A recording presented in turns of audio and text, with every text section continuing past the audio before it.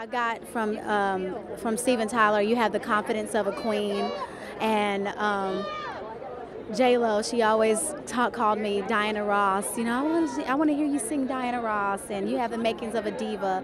So that was amazing for her to say that, you know, and I wanted America to know that being a diva is not all about having attitude. It's about having confidence, you know, in yourself and not being timid on stage. So.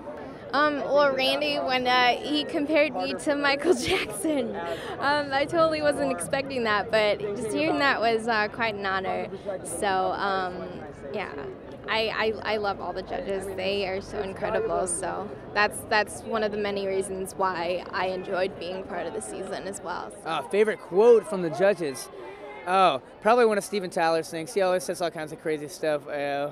I have no clue, but yeah, there's been some good ones from those guys. The most memorable feedback, she told me to, as a professional, you don't have to expose your weaknesses, you have to play up to your strengths, and that made a lot of sense to me, and I've been, working on myself every day as far as who I want to be, who I want to see myself in the mirror, look back at me when I'm looking at my reflection of a true artist. That's who I've been working on every single day, trying to just be that person, so that when I come out with a CD or with an album of anything, I'm ready, and I'm that idol in people's eyes.